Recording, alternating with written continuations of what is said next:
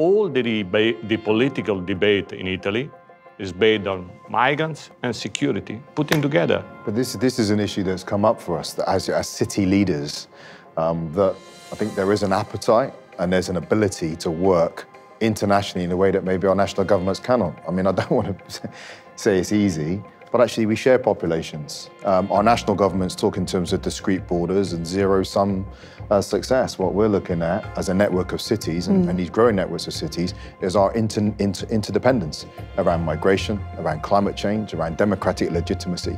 And cities are talking about connecting with each other. And one of the points Yvonne often makes is just the whole journey of people around the world, from source to transition to destination. Yeah, I think we talk about it in terms of take a 360 view of migration. And it's really important to not think of cities of origin, like myself, as being these passive players where all we do is feed potential migrants to destination cities.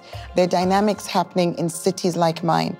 For one thing, I'm also a destination city in as much as that growing population is coming from rural migration. So I'm also faced with the challenge of integrating rural migrants, providing services, while at the same time potentially facing the loss of skilled labor going out as irregular migrants to destination cities. So one of the really beneficial things that we've been doing as the Mayor's Migration Council is to see how we can support at the city level those conversations which address the factors which trigger migration.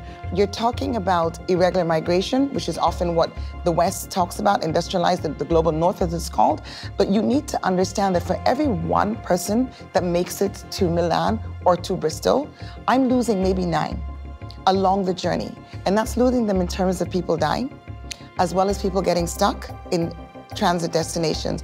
But more significantly, I am also losing, as part of that metric, as part of those numbers, I'm also losing professionals who I desperately need to harness